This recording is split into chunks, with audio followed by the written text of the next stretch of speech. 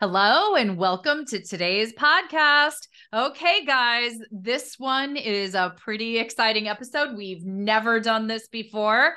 I've had one guest all the time, two guests every once in a while, but today I have four guests for you. That's right. Four of your favorite experts have returned for our year-end roundtable, and they happen to be four of my favorite people. They are four of my very dear friends here in Chicago. We were just saying we wished we were all together in the same room to tape this, but we are all on Zoom for those of you who are watching this on the video. But let me introduce you guys too. You know them all. They're near and dear to your hearts as they are to mine. We have rock star divorce attorney to the stars, I'll say, Beth McCormack. We have America's favorite dating expert, Bela Gandhi. We have my go-to mental health expert. Poor Jenny gets called in anytime anything happens in the world that I need a mental health take on, Jenny Stevens, and one of the country's top divorce financial experts. We have Heather Locus joining us. So hi, ladies. Thank you for coming. Hi, it's so good to be here. I have to tell you, I'm super excited to do this episode. For my listeners, I'm going to be honest with you all.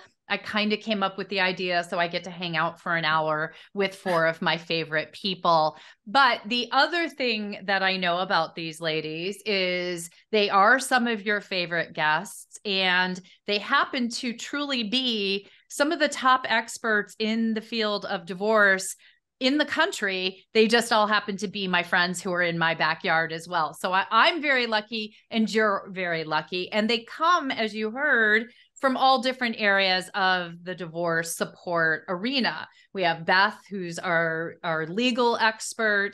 We have Bella, who is our love expert, our beyond expert, I like to call it. We have Jenny, who is our mental health expert. And we have Heather, who's our financial expert, specifically on divorce as well. So what I asked the ladies to do, so that you all know, as I ask them, I want this to be some hope and inspiration for all of you who are out there. My past two episodes have been focused on how to start a divorce, because we know statistically in December, people are getting through the holidays, but have it kind of in the back of their mind that they may have divorce in their future, because we know that January, we call it divorce month for a reason. So this episode, rather than focusing on how to get it started, I kind of want to focus on the three stages for those of you who are thinking about it, those of you who are going through it, and best of all, those of you who are in your beyond and ready to go forward into this new year. So we're going to go around. That's why it's a round table. We're going to go around, and I'm going to get some tips from all my friends to help you and give you a little inspiration.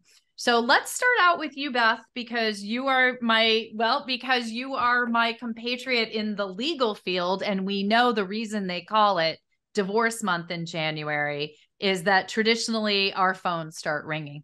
Right?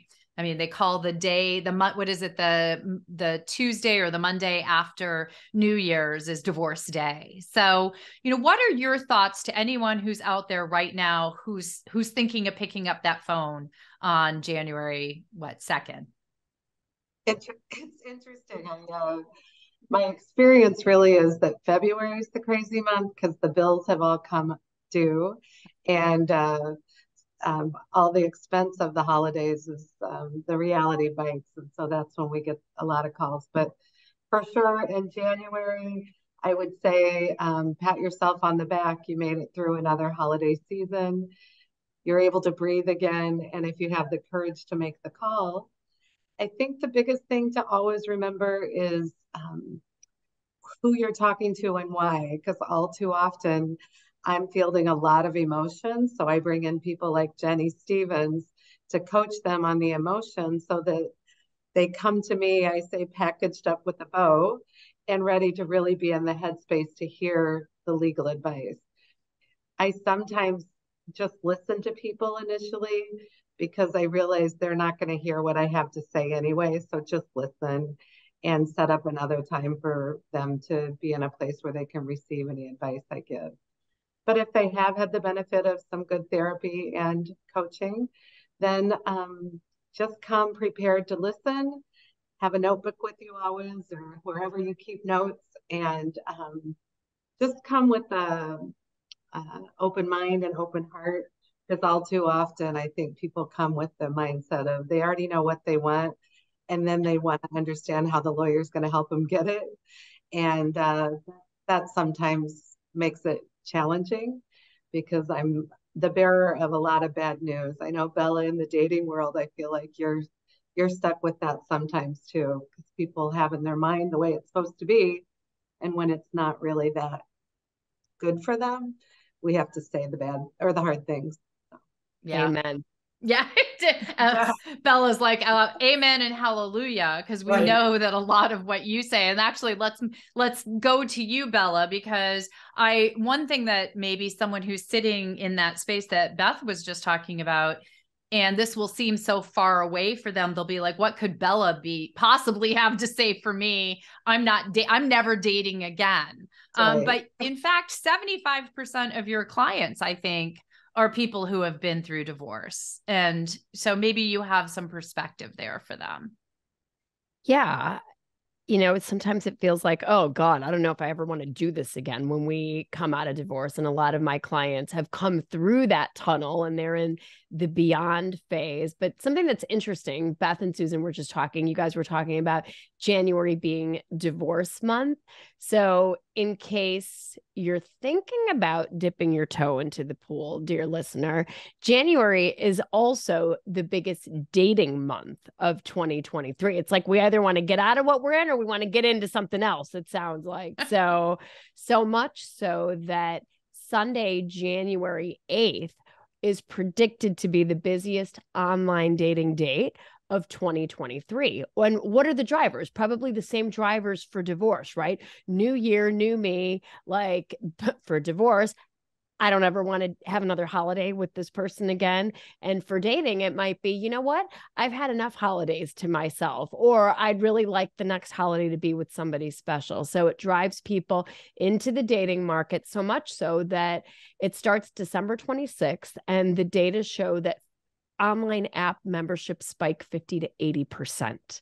So get yourself into the right mindset, no matter where you are in this process, whether you're in the before, the during, or the after of what I call being psychotically optimistic. And that is not being toxically positive. There's a big difference, right? Psychotically optimistic means you believe beyond the shadow of a doubt that the lid to your pot is out there. And the psychotic part means, look, even if it's the Sahara Desert and you're getting no hits online, or you've just had your heart broken and you feel like, oh my gosh, it's never going to be out there for me. I can't find anybody as good as that person. You stay optimistic, even in those odds that, yep, the lid to my pot is still out there.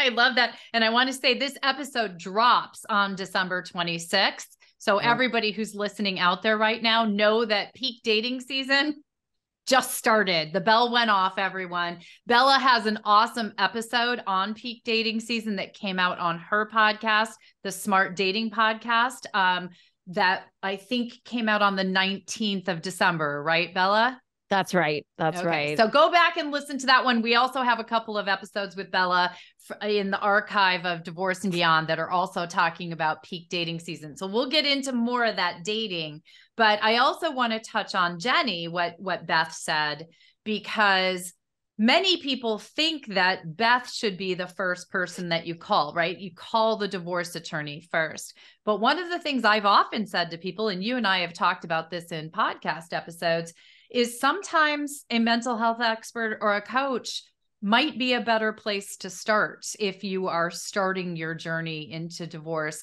to help with all that emotional content. Beth even said sometimes people aren't even really able to hear what she needs to be able to tell them. So what would you say?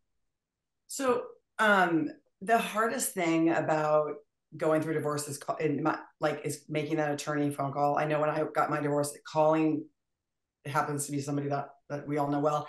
And I was like, oh my gosh. And then it's not dissimilar to therapy. Calling a therapist and walking into my office or walking into a therapist's office can be the toughest part. So once you've made the call and walked into that person's office, is like, that's the most important and actually the hardest piece, because You've called somebody, you've shared that you're vulnerable, you're admitting and saying, I'm in pain and I want help.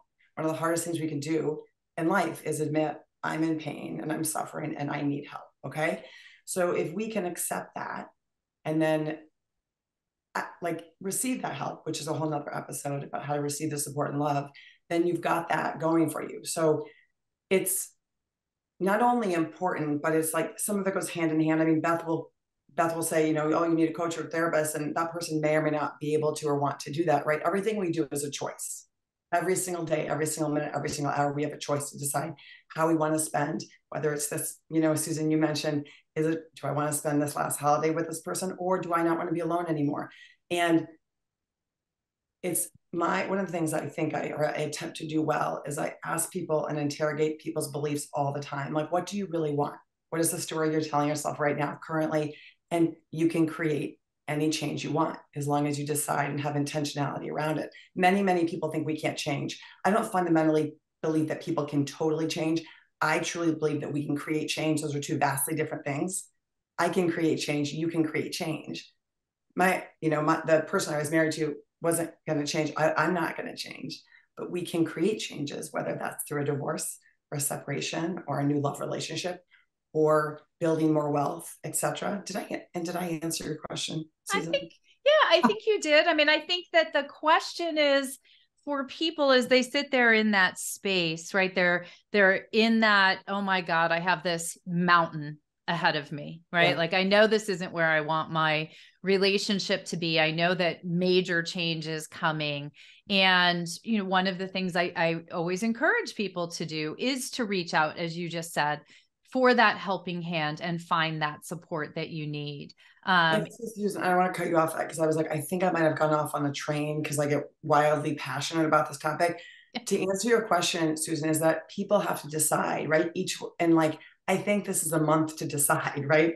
And people say, we hem and haw all day long about things. And I say, get out of your head and decide. It's not a declaration, make a proclamation that I either want to stay in this marriage or not, or whatnot. So we get to decide.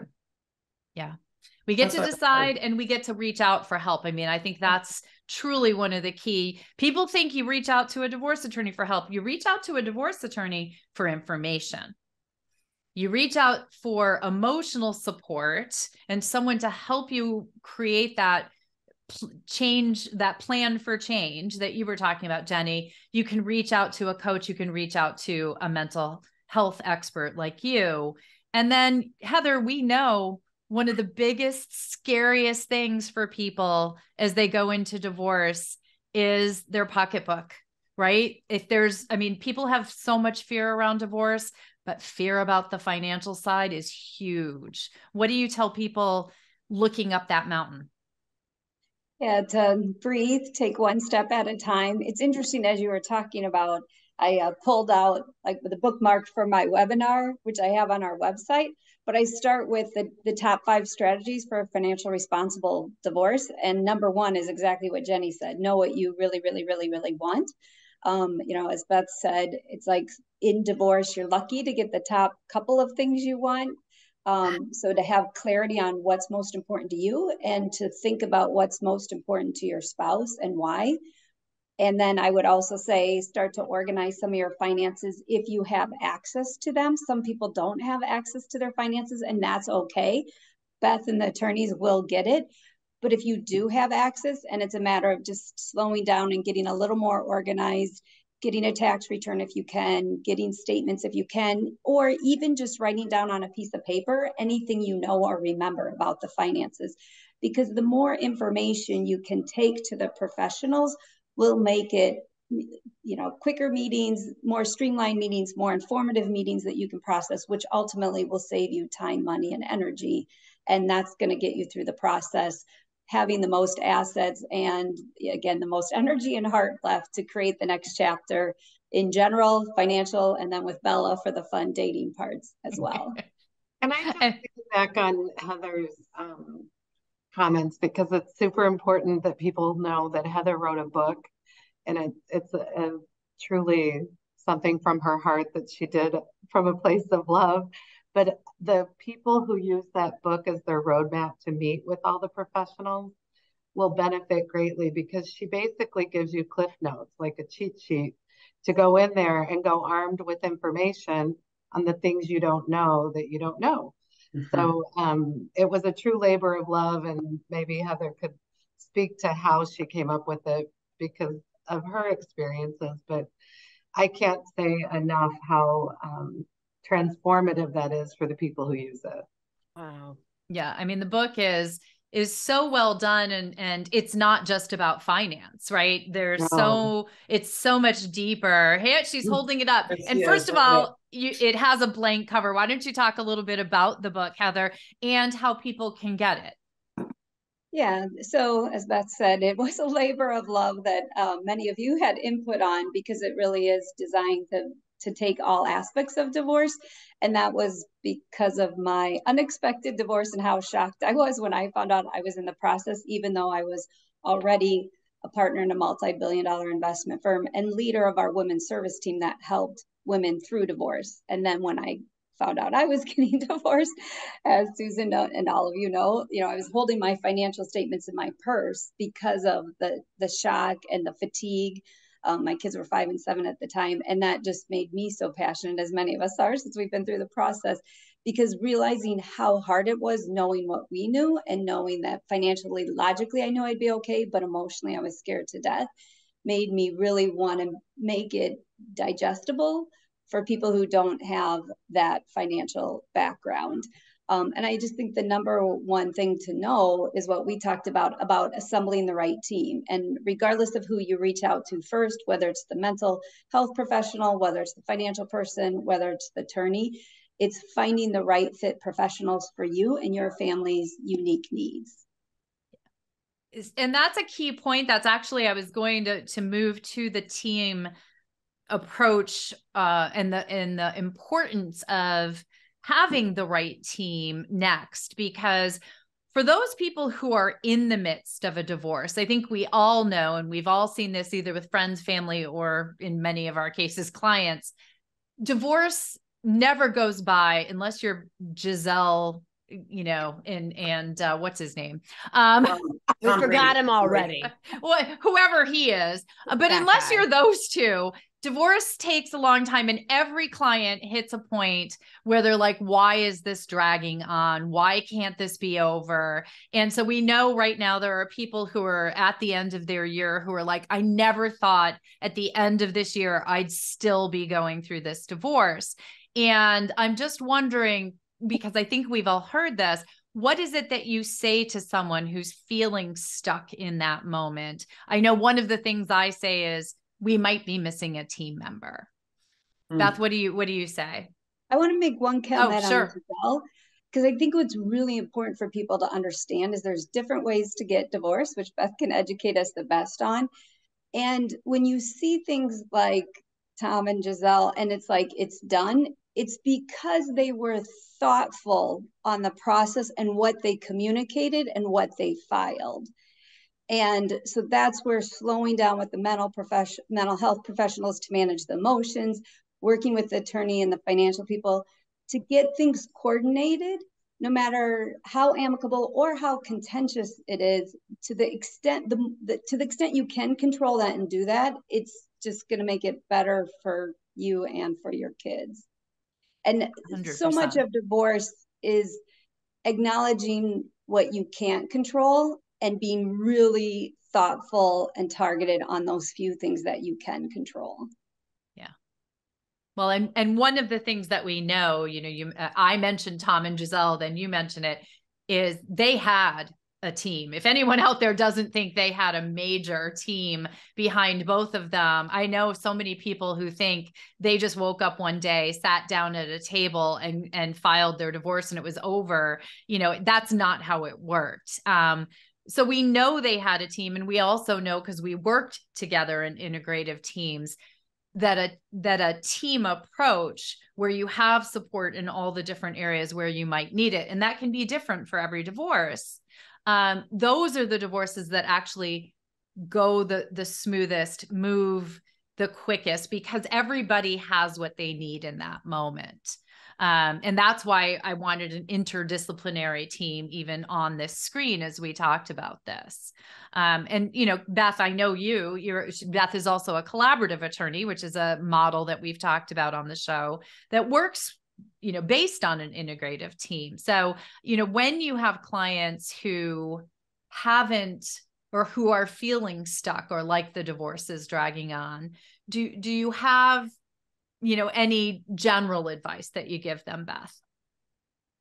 Well, I think it's what we all alluded to, and that is think of a funnel and all the options of outcomes are pretty wide at the beginning. But as time goes on and we learn about everything, we have to narrow all the options. And it's crucial to have the mental capacity to help make those decisions. And it's overwhelming. So I don't minimize how challenging it is, having endured it myself. And I knew, obviously, legally what to expect. Financially, I'm pretty equipped because I've done this for 30 years. I knew where it might land. And I didn't have the emotional bandwidth to make decisions all the time because it's too much. So again, perspective was everything and helped me realize how incapacitating it can be. So I'm a firm believer in anyone who's done anything with me in the last 20 years anyway, knows that I don't do any cases without a team for that reason. I stay in my lane. I'm a legal advisor. Without a financial advisor, it's nothing. I'll get you divorced, but without all the thought that's required. The best example I gave was a woman came to me having been represented by one of the best attorneys locally. She got an amazing outcome on the surface. But that outcome of $30,000 a month in support didn't begin to touch her expenses because she owned a home on the lake, and no one really went through the whole plan with her and helped her realize that if she lived somewhere else, she could have all the trips she wanted and she could have a different life. The point being, without a financial advisor, it looked like it was a great deal, but it really wasn't. Wow. And a coach could have helped by asking some of the hard questions. You know, I find that the best advice I give is not advice at all, but asking questions, right? And having it kind of reflect right back on them. And, oh gosh, I don't know. So I don't know if I answered the question either. No, but... you did. And Jenny, I think you have something to add. I was going to say something that Beth mentioned a few seconds ago is it reminds me of like what I've learned from you and all of us and other colleagues that we all know in common is like there are moments that you just have to drop the rope, right? At the end, when Susan asked Beth, hey, what can you tell your clients? I mean, I feel like I can channel Beth at times. It's like drop the rope, let go of the things. So you got to choose something. No one's happy then of the divorce, by the way. I've been divorced. No one's happy. And one of you smart women told me, hey, you're not gonna be happy. He's not gonna be happy. And then that's a good divorce. And I was like, what? That's the truth. So like dropping the rope and like letting things go, I've learned is also a good tool or like sort of like belief acceptance towards as you near at the end of a divorce. The other thing is that resonates with me is we've all said this, but I'll say it out loud again, or in my head, I said it, 90% of divorce is emotion. So if we know that, which is the truth, a power struggle takes two people. And so much of divorce is conflict and tension and fighting. And it's truly, I mean, you're the guy, two of you are attorneys. It's like the amount of money people spend just to fight. It's like someone's going to have to just say, I give up, or I let it go because I no longer want to be in that struggle. So that's what was resonating with me when Beth said that.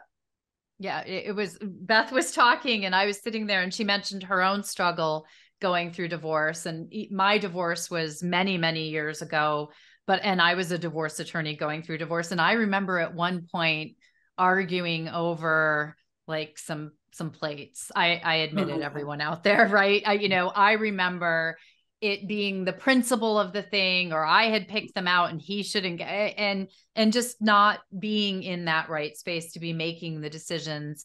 And I'm someone who does this, every day and has done this for 30 plus years as a living. That time it was probably 15 years. So having the support and the people who can, speak to you plainly can also be very, very helpful. And a coach, a mental health professional, coaches are sort of your accountability partners in a lot of ways. Your financial advisors are your financial partners to tell you something like Beth was just talking about. You got $30,000 a month, and guess what? That's not going to cover your expenses, but nobody bothered to look at that. And, a different topic, Bela, but you and I have talked about this on other podcasts that we've done, are the people who are going through this process, running through all these emotions, and also dating. And I'm just wondering what your thoughts are to those out there, because we know that's one of the big questions we always get when people are going through divorce. When can I date? When can I start dating? What do you think? So my answer probably differs from the divorce attorney answer, right? So, and we have people that we work with that are separated, that some of them haven't filed their divorce. Some of them are going through the divorce at this point. So from our vantage point, when I know a client has done their work, right? They're kind of through, maybe they haven't gone through the whole divorce journey, but mentally they're divorced and they're in a good place. And they've reconciled as much of the anger, the hostility, the bad feelings. They've worked on themselves. They've looked at what their part in it was. And the thought of dating excites them, not for revenge sake, not because my partner cheated on me or my partner's already out there, but wow, I really want to do this and I want to do it mindfully and consciously. Then I think from our vantage point, somebody's ostensibly ready to date and put their foot back in to the pool. But what I would say is very much, what you guys have been talking about so wisely about how to embark on the divorce process. As you embark, once you come through the divorce tunnel, you may be like, wow, I want it to be raining men. Hallelujah. Really be conscious this time about what it is you want out of a relationship, what you need out of a relationship, because it's probably different because you're a different person after you've emerged from this marriage and this divorce, and being super mindful and conscious of how to do that, because the dating landscape has changed dramatically in the last 20 years.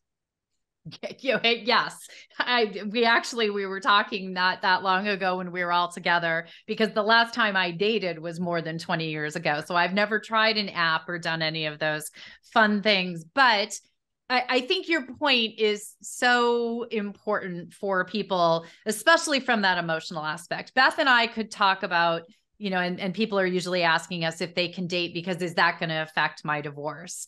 But the reality for you, the person who's listening right now, is, we've all on this screen seen people who want to feel better because divorce doesn't feel very good.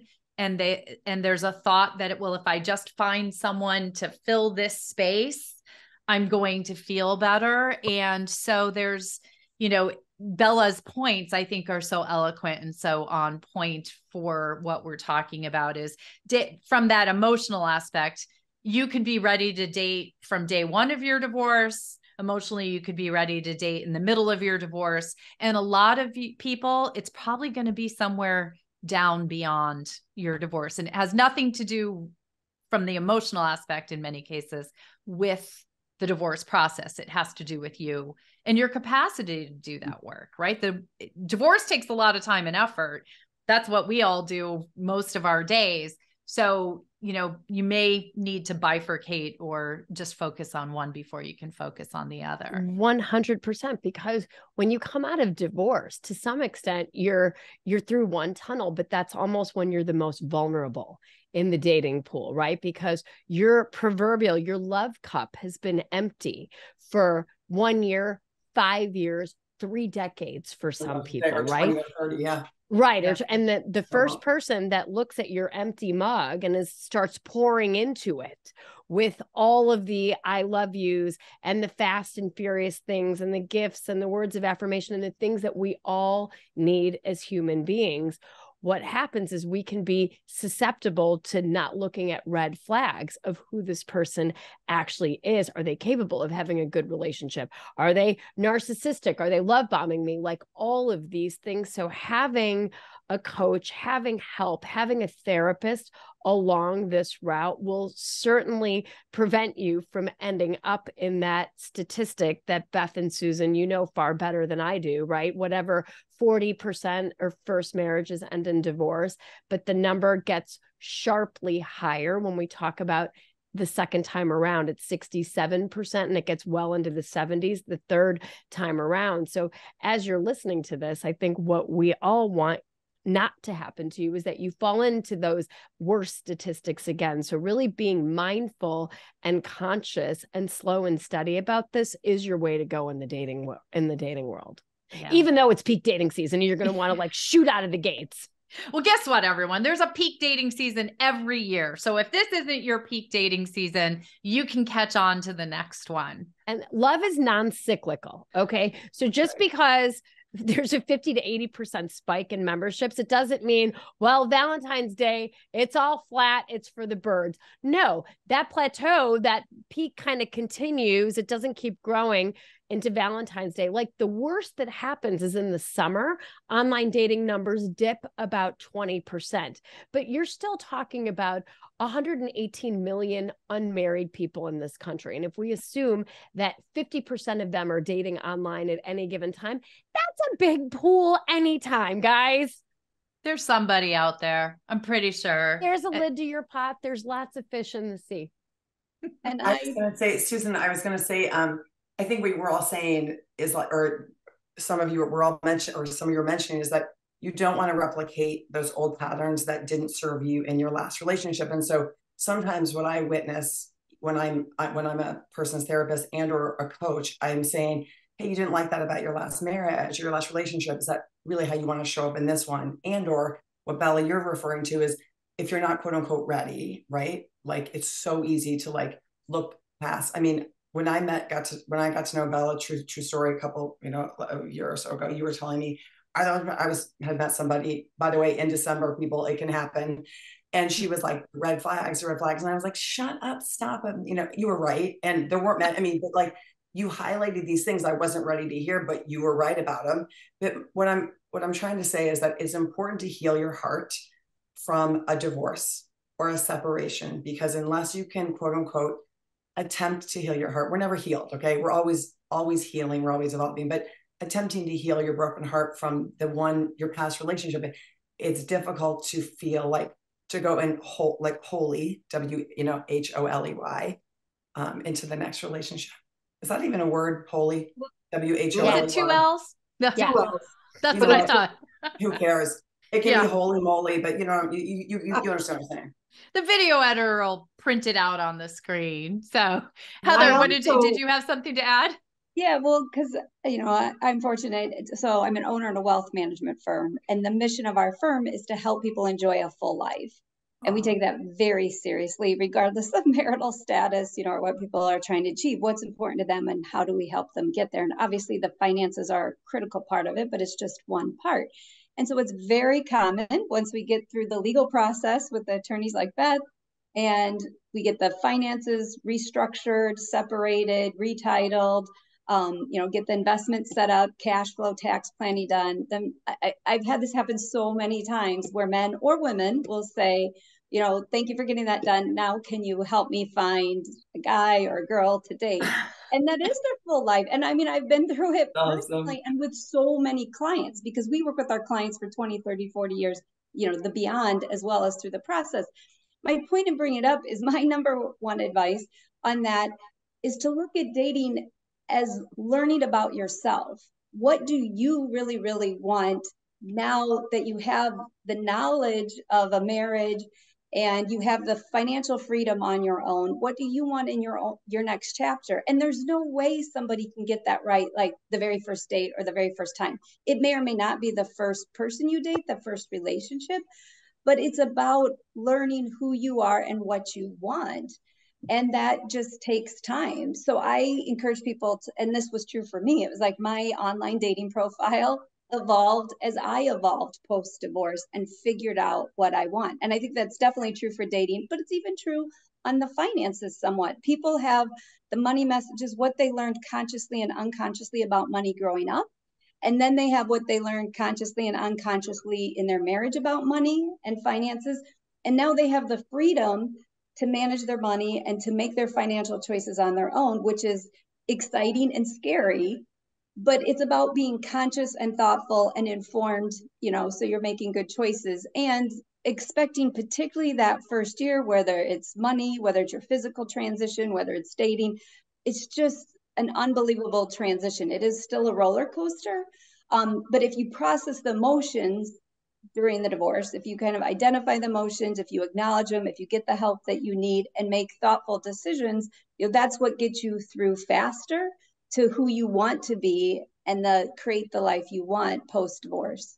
Yeah. And that's actually, we're going to go into our best advice, the one thing we'd like to leave with those who are entering their beyond, those who, even the people who we are talking to today who may be facing divorce in their future, even those who are in the midst of it, and then those who are just about to enter their beyond or in their beyond, they're all going to get there at some point. And what are the words of hope and inspiration that you would want to leave with them as they go forward into this new year? And I'll just go around the table. So I'm going to start with Beth. Oh my. Focus on what, it sounds so cliche, but the glass is half full. Focus on what you do have. Looking back with anger, frustration, fear on what you didn't get will leave you depleted. And when I say get, I mean emotionally, financially, legally, focus on what you do have. And again, it sounds so trite, but if you have your health, you have everything. And focusing on that alongside all the good that did come out of it, of your newfound freedom, even if it wasn't what you chose, the world is your oyster. And if you could look at it through that lens, life's going to feel a lot better. Again, I might speak from experience. All of these things were a big challenge, and I'm here, and I'm thriving and surviving. Again, thanks to my team. Hello, all of you. Well, and I love, it's not trite. It's the truth. And we know it, right? We have been through it with thousands of people. We've been through it ourselves. And ultimately what I think you said is this transition in life, as hard as it may be, is that opportunity. It is an opportunity, and that focus on what you do have and not what you don't have in all those different ways is oh so powerful at a time when it can be very easy to look at what you don't have, but there's so much power in what you do have. So I love that, Beth. Jenny, where would you like to leave people? So the first thing that came to mind is forgiveness, is forgive yourself. And then, forgiveness is the gift we give ourselves, not to others. And so it's not for other people. So I thought of three things. It's like, be forgiving of yourself, because at least I am very hard on myself. And I think a lot of people are hard on themselves. And I think it's just something that we overlook, that you should be forgiving of yourself and then of others, because anger and sadness, I call them, they're close cousins, and anger and sadness build up in our bodies. And I won't go into that lecture, but stress, is a big thing, and anger and sadness affects us. So many people, that's why. Anyway, so forgiveness is number one. And the second thing is, it's funny, the oxygen mask thing, you got to take care of you and be your own best friend. Think of all the things you say and do to yourself. If any of those things you say in the mirror, would you say to any of us? Sometimes I'm so mean to my own self. I'm like, I would never say that to my daughter. I would never tell that to Beth or Bella or Heather or like Susan, right? Like, ask yourself, am I really my own best friend? Okay. I think it's super important. And then lastly is like, give yourself permission to have fun and be in love and like to create a new story, right? I just know that, like, when I got my divorce, I was like, what is going to happen to me, my life? And I was like, no. And I really said, like, I can have it all. I can be in love again. I can be happy. I can create joy. So give yourself permission. Oh, that makes me happy to hear. Thank you. Heather, how about you? What would you tell people in their beyond? Yeah, well, I would say integrity and grace. So through the process, to me, integrity means being educated and informed. You don't have to be an expert. You're not going to learn everything, but it is important to take the time on the finances and the legal process to understand what's possible in your case. And that's what's going to make you confident post-divorce that you did everything you could, because there is so little you can control. And there's definitely going to be things you're not happy with. But if you go through and you say you did your part, you did the right thing to learn what you should have learned, and then to make informed, conscious decisions and to be truthful, with the team, with your spouse, and most importantly, with yourself. Even when it's, when sometimes it's just saying like, I'm too angry or I'm too upset to make good decisions and taking a break. And then having grace. Again, sometimes with your spouse, that doesn't mean you don't have boundaries. You always want to have good boundaries, but to have grace with your spouse, with your kids, again, with your team, and most importantly, as Jenny said, with your spouse, because most importantly with yourself, because it's a really tough process. There's no way you're going to do it perfectly, but if you keep trying to have integrity and grace, you'll keep doing the right thing and be forgiving and understanding of yourself as well as others. Yeah. If you can't be, I love that you have to be, would you say that to a friend? Like if somebody said something mean to one of you guys, I'd bop them, but it's probably something I would say to myself very easily. So, an integrity and grace are something we all need in our lives. And Bella, the queen of the beyond, where would you like to leave people as they go forward into that beautiful beyond? No matter where you are in the process, I promise you, if you could see me in my hand, I have a little magic wand and I'm waving it because love exists for every single person that wants it. And just tell yourself it's a when, it's not an if. You will find the lid to your pot. And so know that if you're coming out of divorce and you want love, know it's going to exist. Remember, think about having a plan before you just jump into the Atlantic and feel like, oh my gosh, I'm unmoored. I have no life vest on. And if you're at a different point and maybe you're thinking about filing divorce, maybe you're in the midst of it and the thought of dating, you can't really like wrap your head around it. The questions I like to ask myself and of my clients, and I think somebody mentioned this earlier, it's either what do I want or what would make me most happy? And when you start to write those things down, when you think about, God, what would make me happy? And you write those things down, a lot of those things end up being really easy, small things, right? Some of them are going to be big things, right? What would make me happy is a house in the mountains where I could ski every day. Okay, that's maybe on the 5-year plan at this point. But think about the things that make you happy, because when we do those things, and as women especially, guys, no shade on you if you're listening to this, we forget to pour into our own cups because we're so busy pouring into everybody else's cups. What brings me joy? And do those things that make you happy. You will feel better about yourself. You're putting your oxygen mask on, like you guys have said, and you'll start to see little glimmers of sun, even when it feels like it's a pretty dark, stormy day. Yeah. Yeah.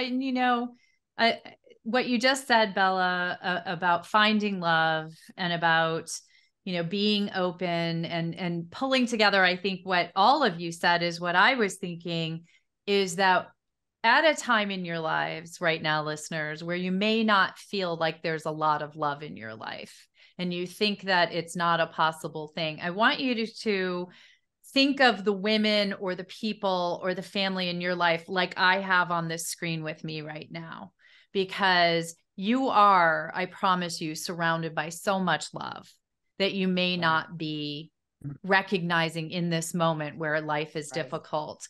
And love comes in so many shapes and forms. And that's what I did today. I filled a screen with people I love and who are the most, wonderful people. You have that full glass of love in your life. It may not be romantic love in this moment, but it does come in all shapes and sizes. And that's truly one of the gifts that you will get through this entire process, is yes, things can seem difficult, but you're also going to see just who's there for you, just who are your elevator people. Bela Gandhi. For those of you who haven't seen Bela's TED Talk, I'll link to it in the show notes. It's all about your elevator people. And, so life has a lot of gifts and a lot of love for us all. And speaking of gifts, ladies, we created a few gifts for our listeners today to just wind up this special episode. So that you all know, listeners, I asked each of my guests to do two things.